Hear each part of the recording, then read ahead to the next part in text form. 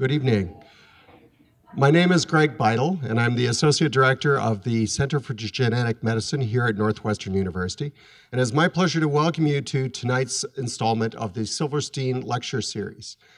The Silverstein Lecture Series is made possible by a very generous donation from Herman and Bea Silverstein, whose goal with this series was to bring advances in genetics and medicine to the general public and help people understand where the advances in medicine and genetics can fit into their lives. And I think tonight we have a really important topic to talk about, and that is a topic that will, in many ways, could revolutionize how we think about cancer. The potential of this idea is still being explored. And tonight we have one of the world's expert in the area to guide us through thinking about how this new idea is going to play out. And our speaker tonight is Dr. Max Wicha, and he is a very, very distinguished speaker. He is the Distinguished Professor of Oncology at the University of Michigan, and he is also currently, and has been since 1986, the director of the University of Michigan Comprehensive Cancer Center. And his CV is impressive, both in its quantity and quality, and in fact, I had to put extra paper in my printer to print it out. Dr. Wicha got his undergraduate degree at Stony Brook in New York, and then his medical degree at Stanford University. And then for most of his medical residency and training, he was here at the University of Chicago, so we can, to some extent, claim him as a native. And from there, he went to the NIH. And he has developed a research program that has profoundly influenced the cancer field. And to give you an idea of his impact, you can look at the number of scientific advisory boards, site visit committees, and study sections that he's been on. The list runs for 2 pages, including being director of the External Advisory Board for Northwestern University's Cancer Center. Okay, he's been an editor of 5 journals, at least 5 journals. He has 13 patents. He started 1 company. He has published over 150 papers in peer-reviewed journals, which together have accumulated more than 22,000 citations, which is a truly astonishing number compared to what most researchers get cited as. So it is a tremendous honor to have Dr. Wicha talk to us tonight about cancer stem cells.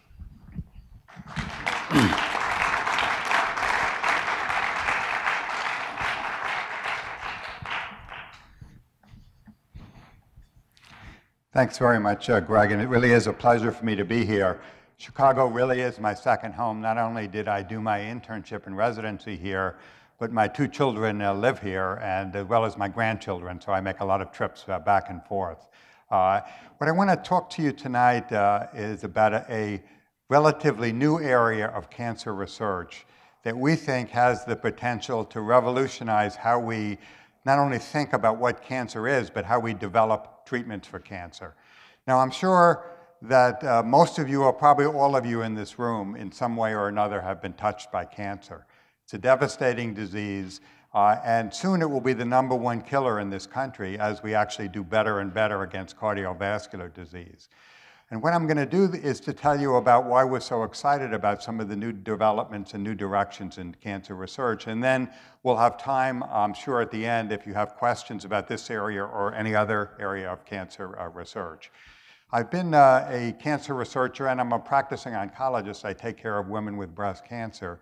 And I can honestly say that there's never been such enthusiasm about some of the new research directions now and the potentials to really do much better than we have in the past. What I'm going to talk about is this area of stem cells in cancer. I'll explain what cancer stem cells really are and why this is such an important new area of cancer research. Now, as I mentioned to you, I am an oncologist, takes care of women with breast cancer. So I want to put this in perspective by asking a very fundamental question. How well are we really doing, if you take an objective view, how well are we doing in treating not only breast cancer, but the major types of cancer that we see in this country? And really, there is good news, but news that's not as good. So let me tell you about the good news first. If you actually just look at mortality from breast cancer in the USA or in the United Kingdom, it actually went up every year until about 1990, and it's come down about 1% a year. So that a woman today in this country has about a 25% less chance of dying of breast cancer than she did only in 1990. Part of that is due to better screening and finding cancers at earlier stages. Essentially, all of the rest of the gain in actual mortality, that is in reducing mortality, has been from very early treatments of breast cancer, what we call adjuvant treatments. And I'll explain a little bit later why we've made advances in adjuvant treatments. The bad news, though, it was illustrated in an interesting article. It came out about 5 years ago, not in a scientific journal. This was actually in Fortune magazine. So those of you that have business interests, maybe you look at Fortune magazine. And it was by an associate editor of Fortune magazine, Cliff Leaf, and he's actually written a book this year also. And the basic contention of both of these is we're losing the war on cancer, despite the billions of dollars that have been invested in cancer research. He quotes statistics that show that the mortality rates are going down because we catch cancers earlier and we treat them earlier. But once cancers are advanced, that is, they metastasize or spread, the life expectancy of patients has only increased modestly over the past 20 years. Now, when I first read this article, of course, I was upset by it. And I looked at the author, Cliff Leaf, and he had his biography on there. And the biography said that he himself actually had cancer, but it was Hodgkin's disease, a kind of lymph gland cancer. And he was actually cured of his cancer. And in his biography, he said that he actually was part of an experimental protocol at the National Cancer Institute that was developing new treatments for Hodgkin's disease. And when I looked at the years he was there, sure enough, that's when I went to the National Cancer Institute to train. And to make a long story short, I contacted him, and I was the doctor who took care of him.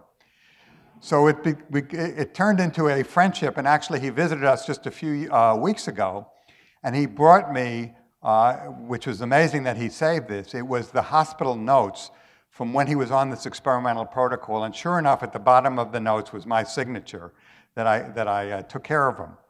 So our discussion was, why haven't we done better? Despite the fact that our understanding of the molecular underpinnings or the genetic basis of cancer has advanced so tremendously over the last 30 years, why hasn't that yet been translated into great advances in cure rates for cancer? And what I'm going to show you tonight is that at least one of the reasons of this is that we haven't looked at cancer as a disease of development, that is, a disease that's related to stem cells. And as a result of that, many of our current treatments may be targeting the wrong populations within cancer. And I'm going to explain exactly what I mean by that, because that's quite a broad statement. So let me tell you what this hypothesis is that it now has been termed the cancer stem cell hypothesis. It's really a very old idea where over 100 years ago, it was postulated before we knew anything about stem cells, that there was a relationship between embryonic development, that is, when you develop as an embryo, and in cancer, and there was something that went wrong in cancer that resembled what happens during embryogenesis. However, it's really only in the last 15 years that we've had the technologies that have enabled us to really look at the detailed level at this cancer stem cell hypothesis. There are really two separate components in the cancer stem cell hypothesis. They're both important, but they actually have very different kind of implications. So the first one concerns, where do cancers come from in the first place? Very important question. And until recently, I think the answer that most biologists would have been given is that cancer is just a disease of genetics or genes, and that if you have the right mutations in any cell in your body, it could become cancer. We think that's not true, and that was the dogma. What we think now is that cancer probably arises in a limited set of cells in the body, and these cells have a unique characteristic. That characteristic is called self-renewal. Self-renewal is the ability of a cell to make exact copies of itself. And I'm going to explain why this is a stem cell property. And we think that probably all cancers arise either from normal stem cells that you have in your tissues or from other cells that acquire this characteristic of self-renewal. So that's actually very important, but even more important for the treatment of cancers is the idea that all cells in the cancer are not the same, and that cancers are organized in a very complex way that resemble normal organs. And at the apex of a hierarchy of cells are these cancer stem cells, and they drive cancers. And the reason that we haven't done better at curing cancer is that these cancer stem cells are very resistant to the kinds of therapies that we usually use, like chemotherapy and radiation therapy. And that's what I'm going to talk about tonight and show you. Now, what are stem cells? Now, you hear a lot about stem cells in the news, so it's really important to understand what is a stem cell. A stem cell is a cell that primarily is characterized by this, again, unique characteristic. The only cells in your body that self-renew are stem cells or cells of the immune system. Now, you could say, what is self-renewal? Don't all the cells in your body have the ability to duplicate and grow? They do, but there's a difference in the way that most cells in your body duplicate themselves and the way stem cells do. Most cells, once they start dividing, the daughter cells have less capacity to divide, and eventually they die out. So in other words, they have a finite lifespan. They're not immortal. Stem cells are very different. Stem cells, when they divide, the daughter cells are just like the parent cell. At least one of the daughter cells has the ability to go on indefinitely, whereas the other daughter cell does something very interesting. It does what we call differentiate, meaning that it can make the other cells in the organ. So the two unique characteristics of stem cells are self-renewal and the ability to differentiate into other cells.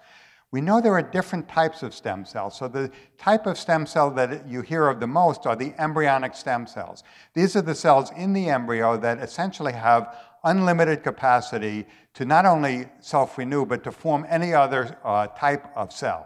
And so these cells have potential for tissue repair. And that's why there's so much excitement in the scientific community of using embryonic stem cells for things like tissue regeneration after strokes or Alzheimer's disease, or even after heart attacks. However, of course, there are political controversies in using these cells. And more recently, one can take any cell in the body and essentially make it go back and behave like an embryonic stem cell. Now, there are also, though, and this is what some of you may not know, there are stem cells in all of your organs. Now, these are called adult stem cells, and the difference between an adult stem cell and an embryonic stem cell is that, unlike an embryonic stem cell, an adult stem cell can self-renew, but it's limited in its potential into the types of cells that it will make to cells in that organ. So a breast stem cell, which I'm going to talk about today, can only make all of the cells in the breast. It can't make a colon or a lung. And a lung stem cell only makes lung cells. So they are limited to a tissue.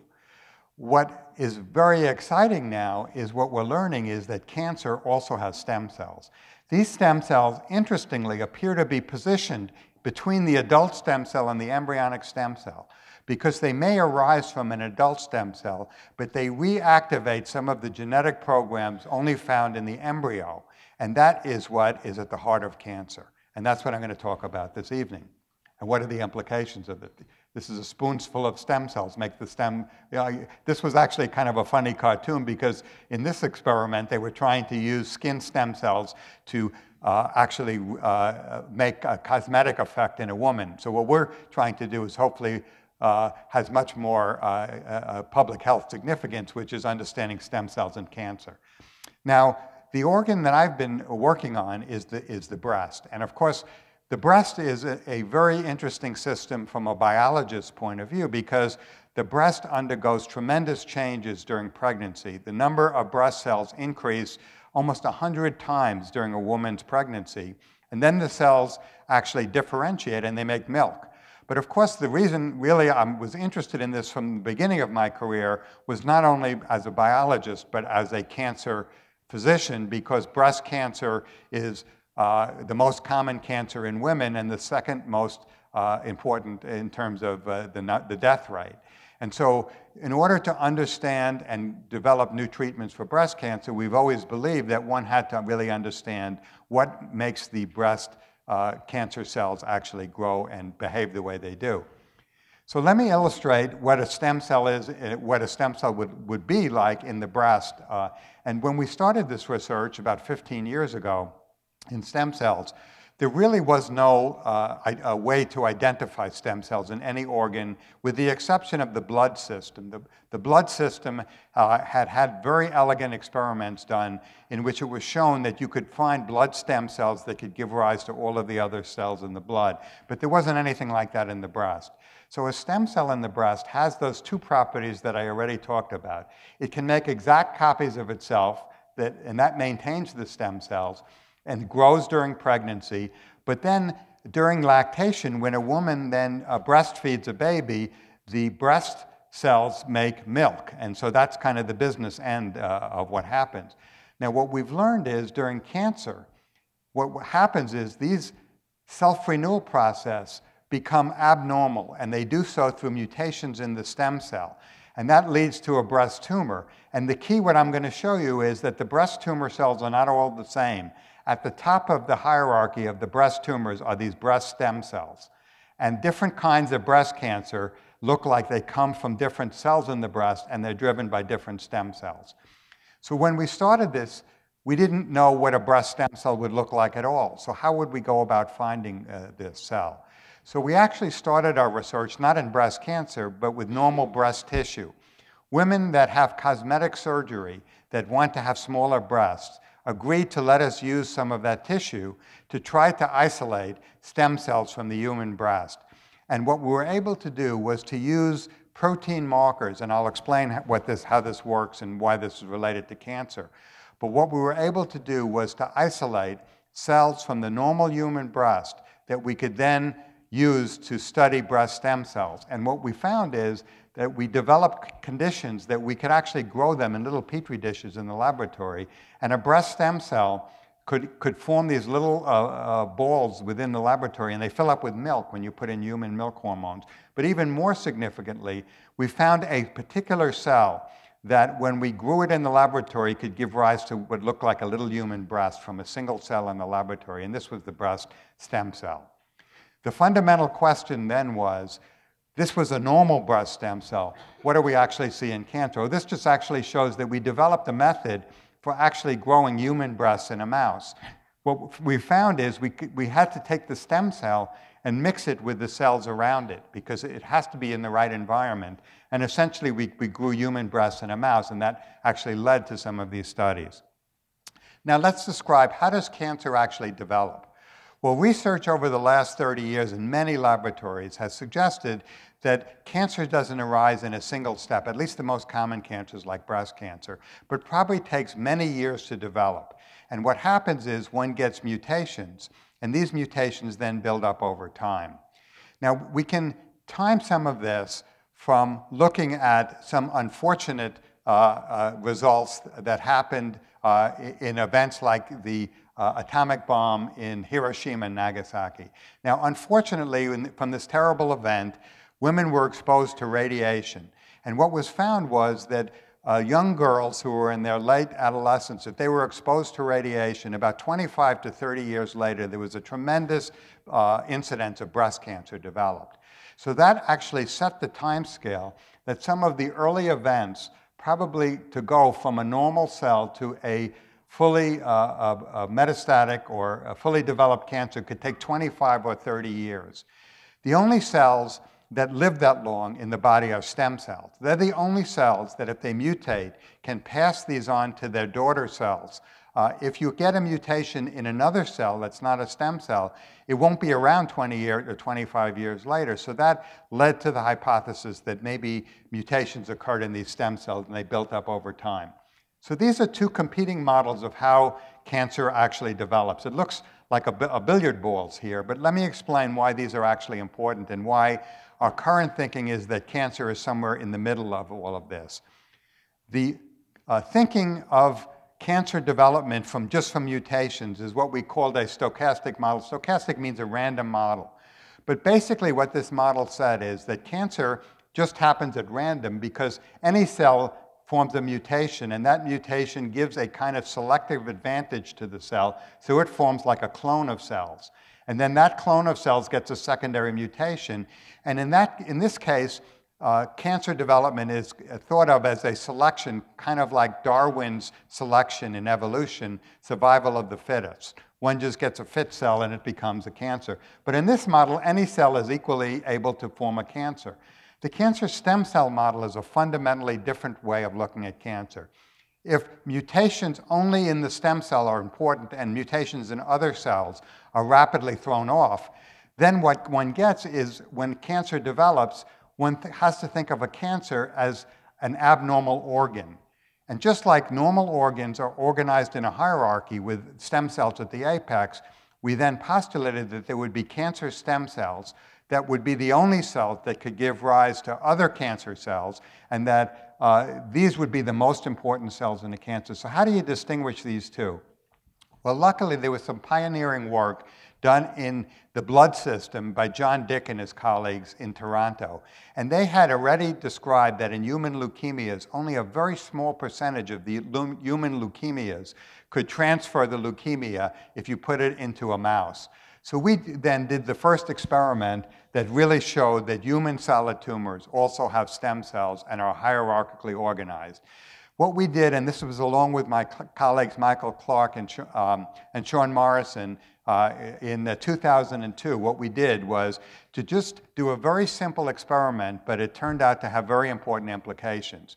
We took human breast cancers and we reasoned that if there were really stem cells, if we took protein markers that were found on the normal stem cell and isolated breast cancer cells that had this marker, they should be able to form cancers if we injected them into a mouse. But if we took other cells from a cancer, even if they look the same, they should not be able to do it. And indeed, that's what we found. So these are actually two markers. I won't go through all of the technical details of what they were, but as little as 200 cells from a woman's tumor made a breast cancer grow when we put it into a mouse, whereas 100 times more, 20,000 cells from the mouse made no cancer at all if they didn't have the right markers that were stem cell markers. Now, interestingly, when we looked at these cells, what we found is the cancer stem cells, actually the pathologist said these don't even look like cancer. These were the ones that looked much more bizarre, but these were just dead-end cells. And to our surprise, what we found that these only constituted 1 to 5% of the cells in the cancer. These were 95 to 99% of the cells in the cancer. The problem is that the vast majority of cancer research and cancer therapy have been directed at killing these cells, when these are the seeds of the cancer, and that really led to the whole field of cancer stem cells and targeting cancer stem cells in the clinic. What we found then is as cancers develop, these stem cells multiply, and we could actually even find, this is in red here, these are markers of the cancer stem cells. This is the earliest stage of breast cancer called ductal carcinoma in situ. The difference between this and a fully developed cancer is that the cancer can invade or metastasize. We can actually cure most breast cancers if they're limited to the breast because we can remove them with surgery or treat them with radiation. The deadly form of breast cancer and all cancers is metastasis, and you can see these stem cells are starting to actually invade and metastasize here. Now, if our model was right, not only should these stem cells be the cells that can make the cancer grow, but they should be the deadly seeds of metastasis. Because again, the important concept is it's really the spread of a cancer to distant organs or metastasis that is the deadly part of the cancer. So in order to do this, we did the following experiment. We took breast cancers and we labeled them with a gene that allows the cancer cells to glow in the dark. It's called luciferase. What it essentially does is it enables us to put the cancers in a mouse, and then the cancers actually glow if they spread to a different organ. And if we put the mouse in a light box that's very dark, we have a very sensitive camera that can actually detect the light even through the body of a mouse, so we could see where the cells metastasize. But what we did is we took the breast cancer cells and separated out the stem cells using these markers on the surface, and then injected them into the mouse. So this mouse, you see they're sleeping here, they have little nose cones here. But these mice here then are put in the camera, and this mouse got the stem cells, and you can see that the stem cells metastasize to the bones of the mouse. From the same breast cancer, the cells that didn't have the stem cell marker formed no metastasis. This particular kind of breast cell here spread not only to here and bone, but spread to the lung and the liver, unfortunately, just like in our patients, but only the breast cells that had the stem cell marker, not the non-stem cells. So again, that's telling us that these cells are really important because they not only promote the growth of the cancer, they promote its metastasis. Well, why is this important? If you take women who have early stage breast cancer, stage 1 breast cancer that we think is limited to the breast, and do a biopsy of their bone and look for cells in the bone, even though we don't think they have metastasis, what we find is that about 1/3 of the women already have cells that are sitting in the bone marrow. Now you could say, why would anyone ever do this? Well, about 10 years ago, we used to think that bone marrow transplant was a way to treat women with advanced breast cancers. It turned out it was wrong. It didn't work at all. But as part of that, we would take biopsies of women who had breast cancer, and we looked for them to see if they had cancer cells, and we found that 1/3 of them actually did have cancer in there. Now, what's very interesting is that if you look at women who have these single cells sitting in the bone marrow and follow them for 15 years, half of them will go on to develop big metastases, and this could be fatal if the metastases grow. The other half have these sitting there, but they don't grow, at least at 15 years. So what is actually going on? What we think now is that these stem cells exist in 2 different states that we've discovered, and we've just reported on this year of how this works. One form of the stem cell makes it invade and form a metastasis, but it sits there as a dormant metastasis, and it has to flip back into another state, a proliferating state, in order to actually form a metastasis. So if you have a single cell that doesn't have a stem cell, it won't grow. If you have a cell that has a stem cell, it can form a metastasis. It can be fatal. But there are some women where you can have a dormant metastasis. And what we're studying now is what makes the dormant metastasis grow all of a sudden. Now, as an oncologist, we all had these stories from patients in our clinic, but we thought they were just kind of anecdotes. I had some women that would go 15 years, and we were, of course, really hoping that the woman was cured of her breast cancer, particularly in one form of breast cancer that is fueled by estrogen. But many women had stories where within a year or 2 before the breast cancer came back, they had a very traumatic event, like they lost their spouse or they were in an automobile accident. What we think now is that stress causes release of certain molecules that we call cytokines. And what we've discovered is that these cytokines are the key regulators of the dormancy of the stem cell. And it may be what takes a dormant stem cell and makes it go back into cycle. This is one of the cytokines. It's called interleukin-6, and it actually causes the dormant stem cell to go back into cycle. Well, what about therapy? When you think of it, how have we developed therapies? Well, one thing that we always do when we treat patients, and of course I do the same thing in my clinic, is if we give a patient chemotherapy, we want to see if the chemotherapy is working. We do scans. We do CAT scans, we do MRI scans, and we measure the tumor. And we say, is the tumor getting bigger or is the tumor getting smaller? And of course, we want it to get smaller and shrink down. The problem is that therapies have been approved based on what we call tumor regression. If the tumor can shrink down by 50%, we say that the cancer therapy is effective or active, and new drugs have been approved based on that. When you think of it, what we've done is, since 95 to 99% of the cancer is the bulk tumor cells, not the stem cell, we've developed many therapies that are very effective at killing the bulk cells, but they leave the stem cell behind. What that does then is cause a tumor regression, but the tumor grows back because the stem cell is still there. So for breast cancer and for many other cancers, there is a very poor correlation between tumor regression and patient survival. We've developed many therapies that can shrink the cancer down, but it comes right back. We give one therapy after the next, and the cancer keeps coming back because the stem cells are highly resistant to treatment. And so we think that if the stem cell model is right, we've used the wrong endpoint. Both in our models of developing new cancer drugs as well as in our clinical trials, because we use tumor shrinkage as the endpoint. I'll talk about how we're then proceeding then to actually try to attack the cancer stem cell. Well, you could say this is an interesting idea. Is there any evidence that this really occurs? So I'm going to tell you two stories here on this slide that relate to this. This is a study that was reported by our clinical collaborator who's in Texas, Jenny Chang. So what this is a type of treatment that clinical trial where we take women with breast cancer and we use a kind of treatment called neoadjuvant therapy.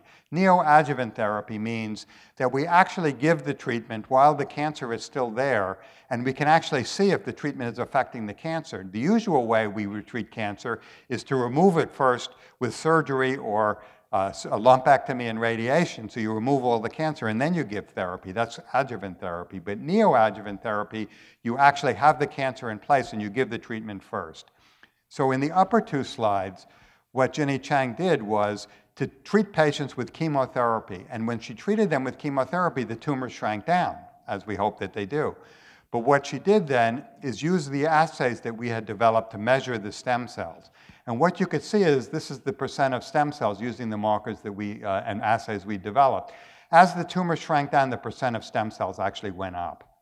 Now, interestingly, there is one form of breast cancer that actually has been the biggest advance in our treatment over the last decade, and this is part of what has resulted in the decrease in mortality. We know now there are different forms of breast cancer, and there's one form of breast cancer that is called HER2-positive breast cancer. HER2 is a receptor for a growth factor on the surface of some cells, and about 20% of breast cancers have too many copies of the gene of HER2, so it essentially drives the cancers to grow very fast. And so it's an aggressive form of breast cancer. The good news is there are new therapies like Herceptin that were specifically designed to target HER2. And what Jenny Chang did was there were some breast cancers that were HER2 positive, and in addition to chemotherapy, they got a HER2 targeting agent.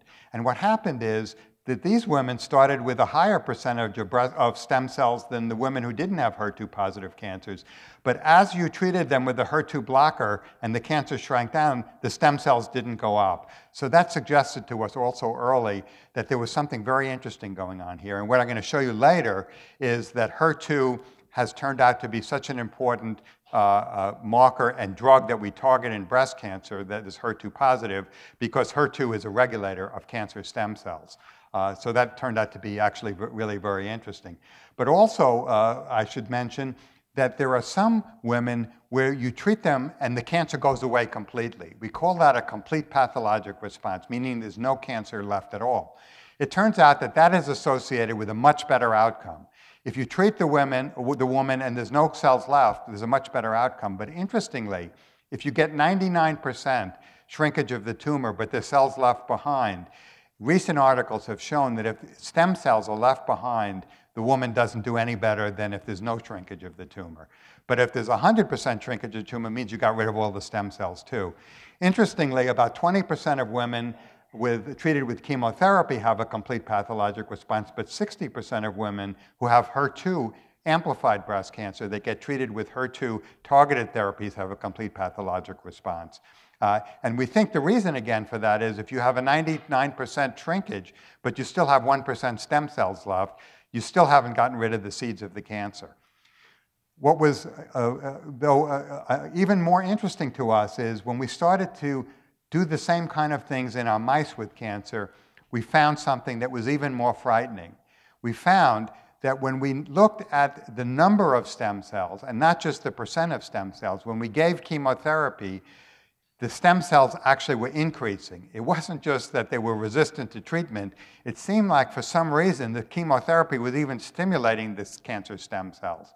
So it was very frightening. And when we first reported that, we got a lot of negative feedback from our oncology colleagues because they said, what, are we scaring our patients that they shouldn't take chemotherapy? But what we found was how that actually works. I already told you that some of these inflammatory mediators called cytokines, when you're under a lot of stress, go up in your body. And so we reasoned, is it possible that when we treat with chemotherapy, we are actually causing a stress in the local environment? When you think of it, when your organs are damaged, the damaged cells have to send out a distress signal to the stem cells in the organ to go and reproduce themselves and to repair the tissue. Is it possible that in a tumor, when we were treating it with chemotherapy, the dying cancer cells were doing the same thing? And indeed, that's exactly what we found. So what happens is when we treat with chemotherapy, these cells are actually self-destroying, but at the same time, they make one of these interleukins, in this case called interleukin 8, and we worked out the pathway of what this actually does. It actually stimulates the stem cell. It turns out that actually this is not only a damage response, but during pregnancy, a woman actually makes interleukin 8 during pregnancy because it stimulates the stem cells to reproduce during pregnancy. So that's the bad news. The good news is, since we figured out that there is a specific receptor that binds this interleukin 8, could we then block this process? And it turned out that a small molecule drug was developed by an Italian company called Dampe, but not as an anti-cancer agent. It was designed to block rejection in transplants because it's an anti-inflammatory, anti-cytokine agent. So we got some of this from them, and what we discovered was that if we gave this along with chemotherapy, this is what happens to the stem cells if you just give chemotherapy, they go up. But if you block this inflammatory receptor, you can completely block that. So what this is telling us is, can we now take the new knowledge that we have and try to improve the efficiency of cancer treatments by taking our existing treatment, but giving this blocker? Oops, I thought I was going to show this. I'm afraid I didn't put the slide in. We actually have instituted a clinical trial now that's based on this. And we now have treated about 33 patients in several different centers. And what we find is that this agent has really no added side effects. And we have a number of women that, of the 33 that have now been on this trial now for over a year and a half without any progression of their cancer. And we'll be starting then this year to actually do what we call a randomized trial, which will compare chemotherapy alone to chemotherapy plus this stem cell blocker. Now, the next example I want to show you about how we're moving this into the clinic involves another area that was for the last 10 years was thought it was going to be a big breakthrough in cancer research. This was based on the idea first pioneered by Judah Folkman, and it's called angiogenesis research. So what was known and what Judah Folkman pioneered was the idea that when cancers grow, they can only grow to a small size unless they can stimulate the body to make blood vessels that would then feed the cancer. The feeding of a cancer is called angiogenesis, and a variety of mediators of the tumor called angiogenesis factors were developed. And so it was very exciting that a number of companies actually made drugs called angiogenesis inhibitors to try to block the blood supply to tumors, and hopefully then patients would do better. And there were a number of these that have actually been approved. The one that was used the most was called bevacizumab, or Avastin, and then there's some other ones over here. And there was a lot of excitement because in the early clinical trials, when bevacizumab was given along with chemotherapy, the time to progression of the tumor was greatly delayed. And so the FDA approved the bevacizumab, and it was being used very frequently in this country, not only for breast cancer, but for many other cancers. The problem was that when the women were followed for a longer period of time, the results and the excitement, I think, dissipated, because what we found was that although the time to tumor progression was delayed, once the tumors started growing back, they actually grew back faster. And so the women weren't actually living longer compared to if they didn't get this and they just got chemotherapy alone. So this suggested to us again that perhaps cancer stem cells were being involved here. Well, why is that? Well, it turns out that oxygen, or what we all breathe and what all your cells depend on, is an important regulator of normal stem cells. But contrary to what you might think intuitively, stem cells like low oxygen, not high oxygen. And it's probably because they are in environments that cause them to be protected then and not to develop a lot of mutations. So within your bone marrow or within your intestine, the stem cells are in an environment that we call a niche that has low oxygen tensions. And so we reasoned that, is it possible that by cutting the blood supply off to a tumor with an anti-angiogenic agent, you were just depriving the tumor of oxygen, and the stem cells would love this condition, which we call hypoxia or low oxygen, and you might just be stimulating the stem cell the way the chemotherapy was. And indeed, that's what we found. So Sarah Conley, who was a postdoc in the lab, now has her own lab, did the following experiment. She grew breast tumors, and you can see they grow here. If you give this an anti-angiogenic agent, they stop growing, just like they do in patients. And here you can see what the tumor looks like when it grows. If you give the anti-angiogenic agent, notice these are white because they don't have a blood supply. The problem was when you then measure the stem cells with our stem cell assay, when you give the anti-angiogenic agent, you actually stimulate the stem cells. Well, how do we know these are really stem cells? Well, not only do they express markers, but there's an assay that we use to tell whether something is really a stem cell, because by definition, if it's a stem cell, it has to be able to initiate tumors if you put it in another mouse. So what we did is we took different amounts of cells that were either from mice that just got chemotherapy alone, or got chemotherapy plus the anti-angiogenic agent, and we put them in secondary mice. And notice how many tumors grew, or the amount of tumor growth from the animals that didn't get the anti-angiogenic agent. We got 10 times more of them if we gave the anti-angiogenic agent. This actually shows graphically what happens in the tumors. We stain these tumors with a chemical that turns green in areas of low oxygen or hypoxia. We also stain the tumors with a stem cell marker that shows red. This is a tumor here that just is growing without any treatments. This tumor then gets the anti-angiogenic agent. Notice this big hypoxic area shown in green. And if you look at red here, all of the stem cells are all right around it. So what we've done is we've created all these niches that the stem cells love, and they actually, again, I didn't put my clinical trials in here. So what we're actually doing with this is we're working to combine stem cell targeting drug with an anti-angiogenic agent. And I'll say at the end of my talk, I'll show you some of the clinical trials that we're trying to do now. Because when we discover these things, it leads to new ideas of how can we try to develop new treatments to try to target the cancer stem cell to prevent these kind of stimulation of the cancer stem cells.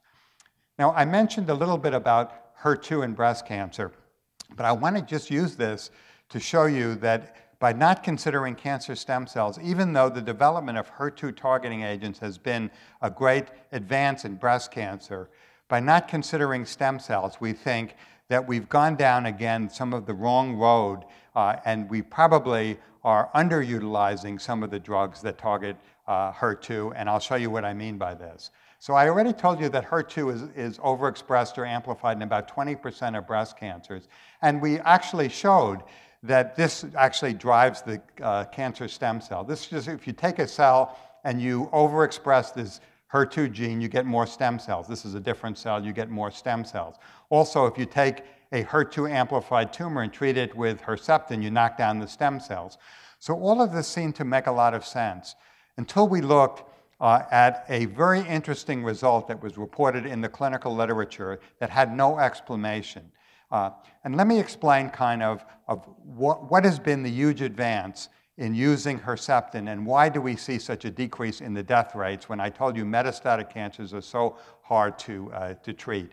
Well, the huge advance in HER2 positive breast cancer has not been in treating women who have far advanced breast cancers, but it's been in using breast cancer in what we call the adjuvant setting. That is, after we remove the primary tumor, but when there are no apparent metastases, we give a drug, and that's called an adjuvant treatment.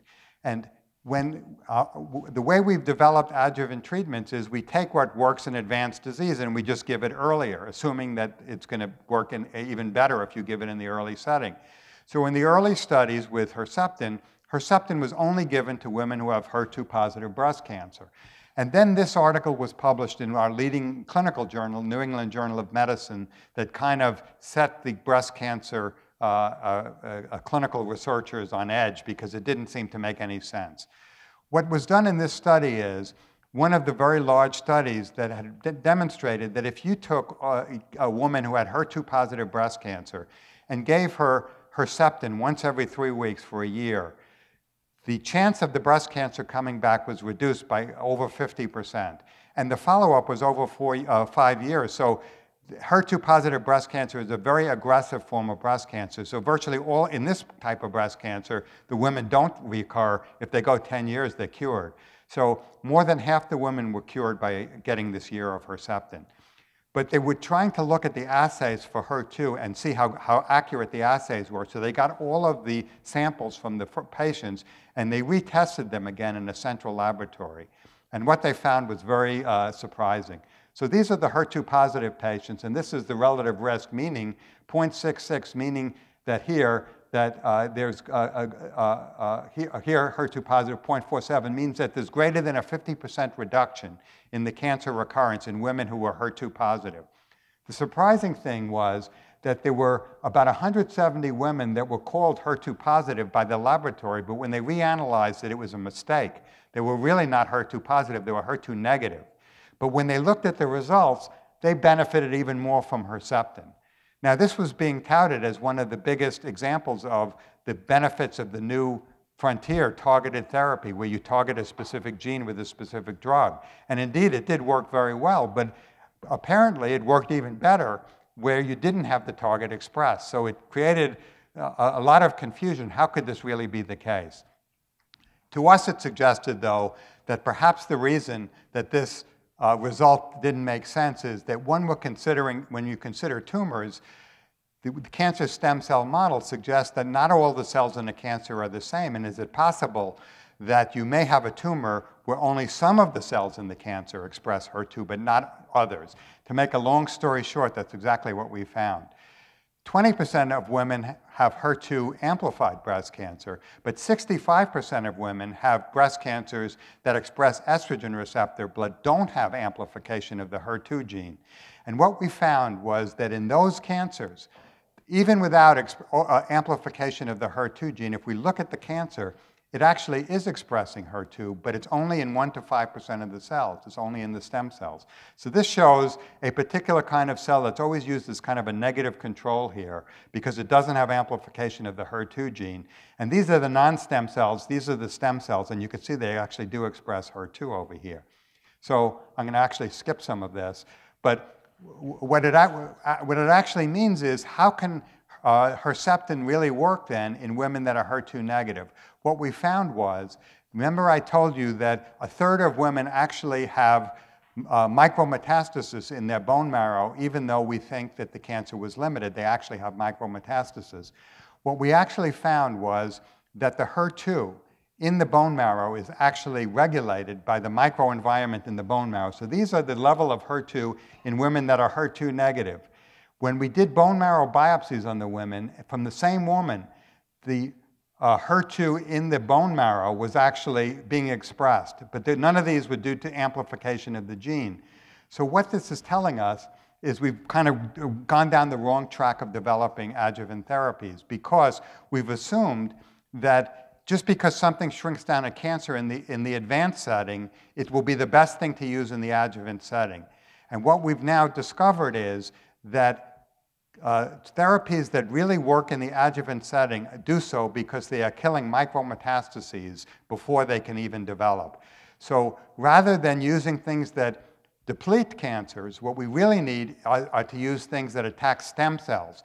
And our belief is that if we can attack stem cells, particularly in the adjuvant setting, we'll cure many more cancers. So the best way to think of it, it's been now called like the dandelion model of cancer stem cells, is that current therapies largely kill the leaves of a weed, but it leaves the roots behind. And what we need are root killers that kill the cancer stem cell. So this is a circuit diagram that is a result of research not only in our lab, but many others that are looking at the genetic pathways that regulate the cancer stem cell.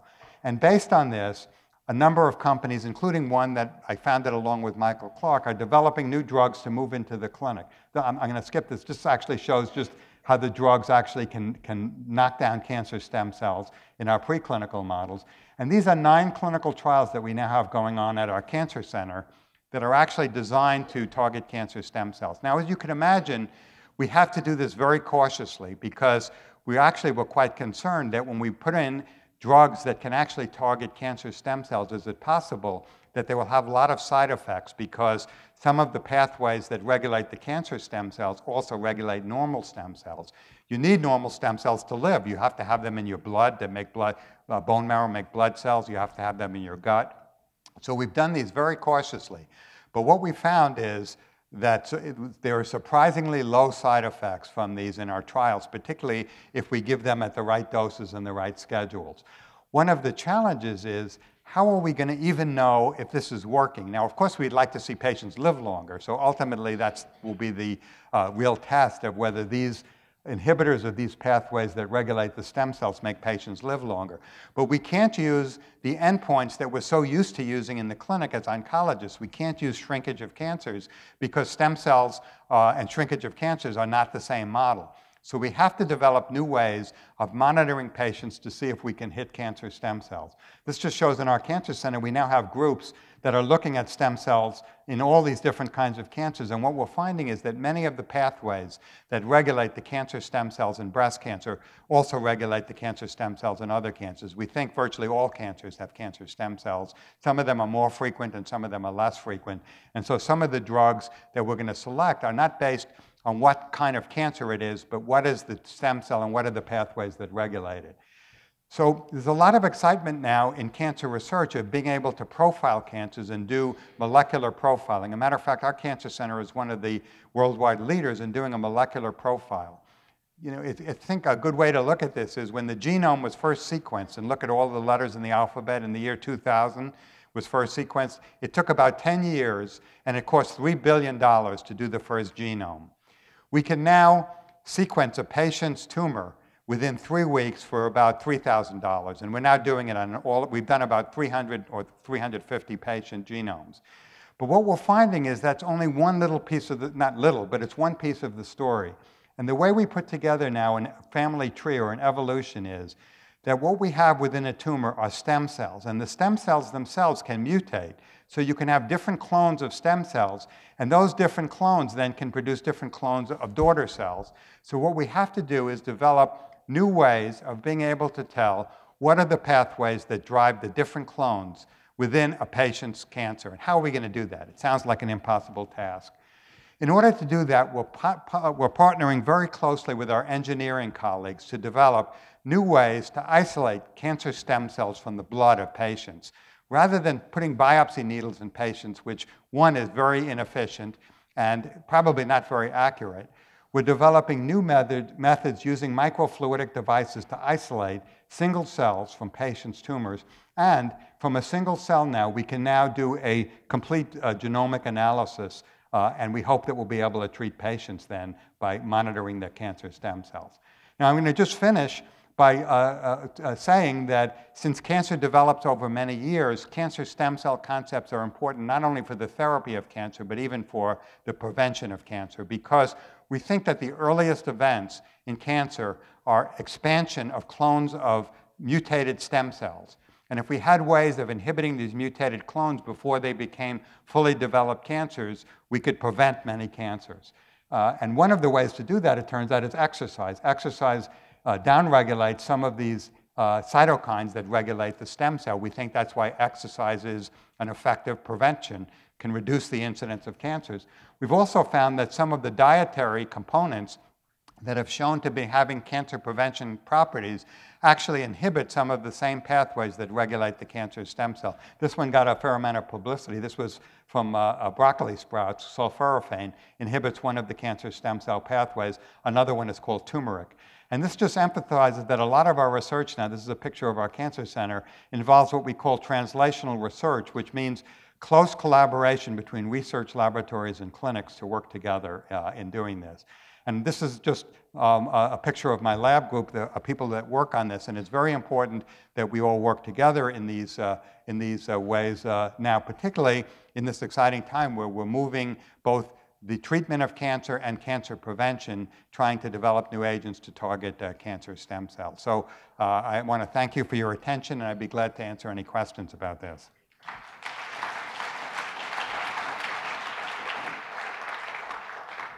I'd like to thank a number of people who were very critical in making this presentation possible. First, the Silversteins, who provided the funding for this. Second, the interim director of the Center for Genetic Medicine, Peter Kopp, and Michelle Moni and the staff of the Center for Genetic Medicine have been terrific in helping to organize this. So we'll move to questions, and are there any questions out there? Oh, yes. Mm-hmm. So thanks very much for the talk. It's very interesting. I was wondering, can you tell us a little bit about what the chromosomes look like in the cancer stem cells? Yeah, so interestingly, the genetics or the mutations in the cancer stem cell are the same as in other cells. So what that tells us is there's two levels of regulation, because when you think of it, the cancer stem cell actually gives rise to daughter cells. So it has the same chromosomal abnormalities of the daughter cells, but it turns off a variety of, and turns on a variety of other genes. So it's not enough to know what the mutations are and what the chromosomes are. You have to know, in addition, what are the genes that are actually being expressed in the cell. So there's you think there's some kind of protective action within that cell? Well, there is actually some very interesting research, though, that relates to this, and it actually was a big surprise, although it's been proposed a while ago. We think when a cell divides that its DNA goes equally into the two daughter cells, but there's some evidence now that in stem cells, they use a unique way of segregating their DNA. So the new strand of DNA that's being made goes to the daughter cell. And so new mutations accumulate much more rapidly in the daughter cells, and the stem cell keeps the parent cell, which has less errors in it. And that may be an evolutionary way to at least limit the amount of mutations that one has so that you don't get cancers all the time. Thank you. Yes, over here. Could you reprise just quickly what you said about the HER2 negative cells, stem cells becoming cancerous? I didn't quite grasp that. Yeah, so the idea of HER2 is, we think HER2 is actually even much more important than we thought it was, probably also going to be in other cancers, not just in breast cancer, because of the dramatic effects of HER2 blockade, HER2 targeting drugs in HER2-positive breast cancer. Everyone in the cancer community, I think, assumed that the only cancers, both breast cancer and other cancers, where HER2 was going to be really important was when there was too many copies of the gene. But our research suggests that in other tumors where you don't have too many copies of the gene, HER2 is still important, but you don't see it because it's only expressed in the stem cells, and it regulates the stem cells. So when you look at the total tumor, you don't see the gene amplification. You have to look just at the stem cells. So based on this, we now have a group that's looking at potentially, is HER2 important in stomach cancer, in ovarian cancer, in lung cancer? It may have been missed in these other cancers because it's not amplified in those cancers. And that means that maybe some of these drugs that we even have available to us today may actually be much more effective in other kinds of cancers than we would have guessed before. I have a quick question. Is it true that cancer stem cells are mutated normal stem cells? Yeah, so this is the question, what's the relation between a mutated normal stem cell and a cancer stem cell? The two are very related, but it doesn't mean that all cancers come from mutated stem cells. Some cancers may come from a cell that is a daughter of the stem cell, but the mutation itself has to allow it to self-renew. So it has to make it behave like a stem cell. So a beautiful paper just came out this week in a very good journal called Cancer Cell that looked at a leukemia. And they traced back, this was a beautiful experiment because for the first time, didn't involve any animal models or anything like that. They took from the same patients, frozen samples of the human leukemia, and they went back years, and they traced back where it came from. And they proved that the human leukemia started in a normal blood stem cell. And they traced every mutation of how the clone expanded. So it's really proof of the cancer stem cell model came from the mutated normal stem cell. And we think that this is going to be true in other cancers too. It's just, this was the first one. It's a lot of work to do that and trace it all back. The first one who actually did this so carefully.